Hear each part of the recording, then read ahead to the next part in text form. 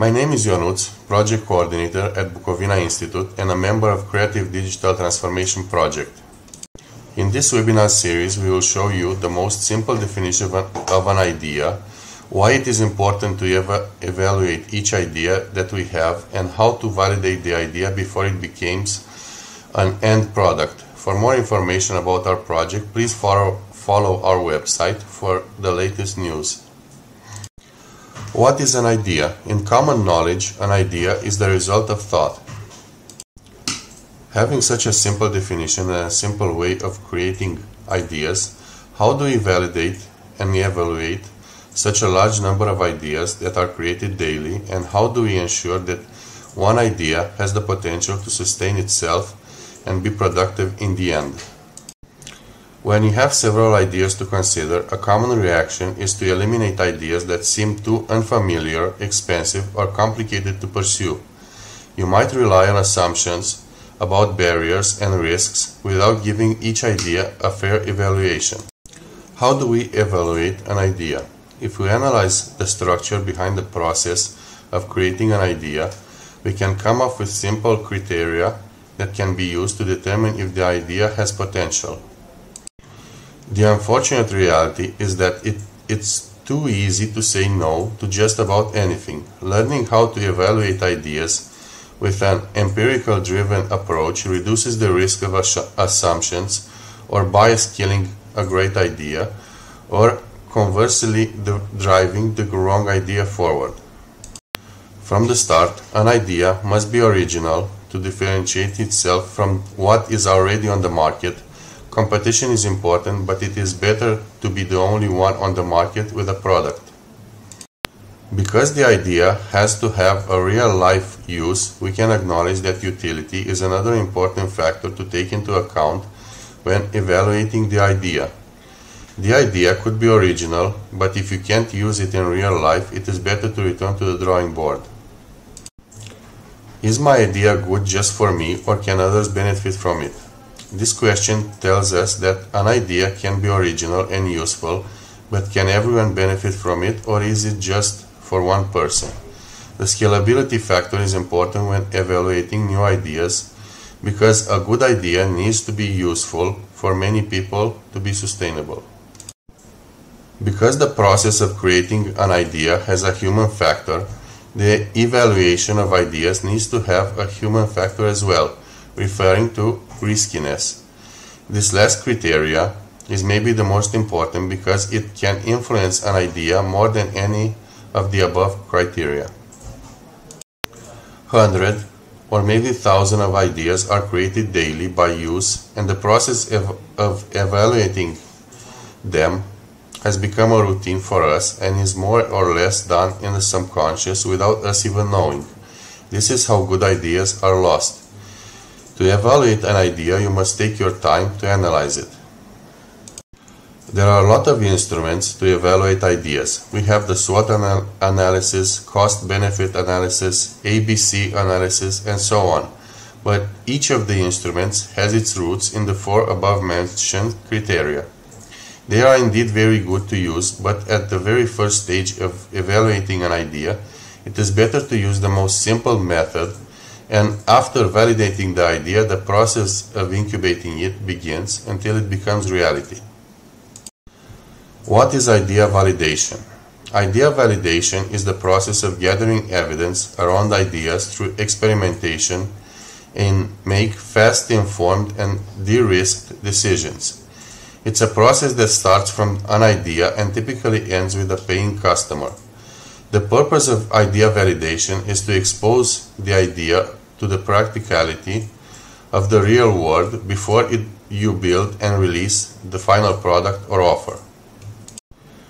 Why should ideas be validated? New ideas have unpredictable elements, and if some of them go wrong, it can destroy your plans at once. Validation reduces the risk, speeds up delivery of a value-creating service in the market, and minimizes cost. Validating the problem first and seeing if your solution can solve that problem is typically the smartest approach. Creating a solution first and only then looking for a problem could solve is a bad idea if you want to minimize the risk. Factors that contribute to the success of your idea. Validation is a continuous process for improving your idea and doesn't stop with the first assumption. Even if you had a real problem and a validated solution for it, there are other aspects that might need to be validated as you develop your idea. Adopter categories and social systems. How appealing is your idea to the relevant adopter categories? Compatibility. Is your idea perceived to be consistent with the needs of potential adopters? Relative advantage. Is the idea perceived to outperform competition? How is it perceived to be better? Is it actually better? Complexity. Is the idea easy to understand or does it require new knowledge and skills? Trialability. Can your offering be experimented before making a purchase? Observability. Are the benefits of your offering visible for others? Validation is ultimately about testing assumptions. It's important to test the riskiest assumption first and not to waste your time on something that doesn't have potential. You can use the play-to-win strategy framework as a reference when conducting tests and making choices. Steps to validate your idea. Although there are multiple different ways to validate an idea, the overall validation process is quite simple and straightforward. Platforms like Quora can be used to vet your ideas. All you need is to identify relevant channels, influencers, and topics to share your post explaining your idea, question, in a crisp manner and see how advice, solutions, and validations are received. Every social platform has different communities, and probably the target audience for your requirements is clustered in those communities. It is important to deep dive into these channels, investigate various posts and comments relevant to the topic, engage within those communities. It's important to see what are the problems that the target audience is facing and what could be the possible solution. Don't be repetitive. It is important to see if your question or idea has been floated by someone earlier on the same group or community. People would initially answer to new queries and ideas, but then eventually lose interest. Also, if you keep presenting your repetitive ideas, people will refrain from engaging with you.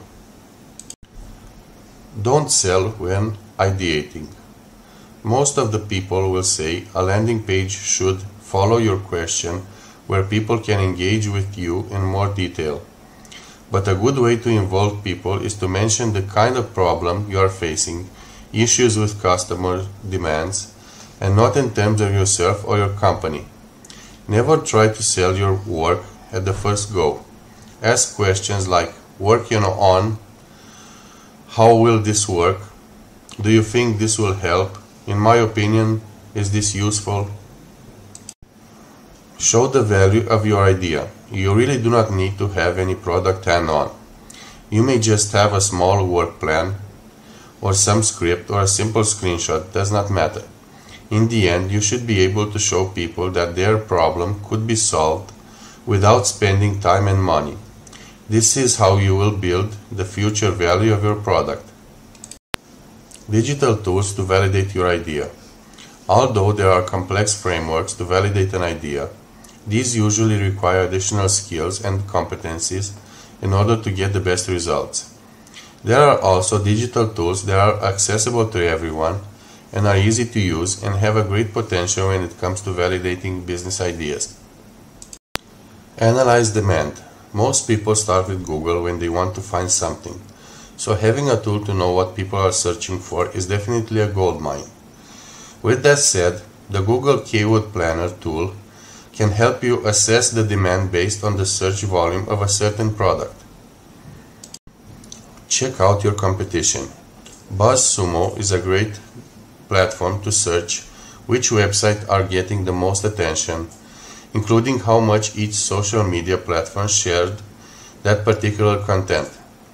If you actually have competition in the niche, it is really not a bad sign. In fact, it is actually a good thing, as you know that people are more likely to validate your idea if your product or service are similar.